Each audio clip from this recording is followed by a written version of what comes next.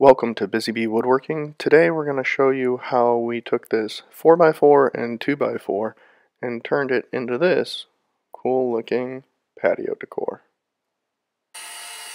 So after we sketched out the head of the Pelican on the 2x4, we went over to the bandsaw, made some relief cuts, and now we're going to cut the whole shape out. Now if you don't have a bandsaw, you could probably do this with a jigsaw, but the thickness of the 2x4, it's much easier on a tool like this. Also, when you're sketching out the head of the Pelican, I found if you make the length of the head and neck the same as the length of the body, it looks proportionally right.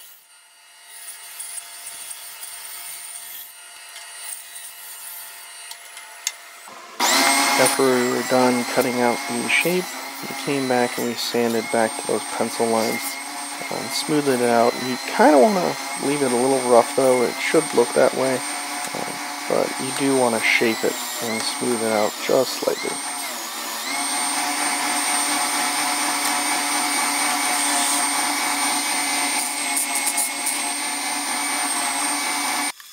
Now for the legs in this 4x4, you really needed to go heavy on some grit here, and I found that the belt sander worked much better than that stationary sander, so I began shaping it with that, and then I can move back to the stationary sander and really round over the edges and curve it the way I wanted it.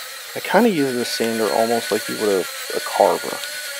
You just want to take note here to really make sure you have a good grip on that piece, because you could do some damage flinging that, and maybe wear some gloves. Now once I had the body and the head shaped the way I wanted it to, I went ahead and I secured it to the base just to see if the proportions came out the way I wanted it. I can make any adjustments here before applying the paint. But once you have it the way you want it, quick, easy, couple coats of spray paint. A little bit of overspray actually looks kind of cool, makes it that kind of feather look, but here's the finished project. So let me know what you think in the comments below.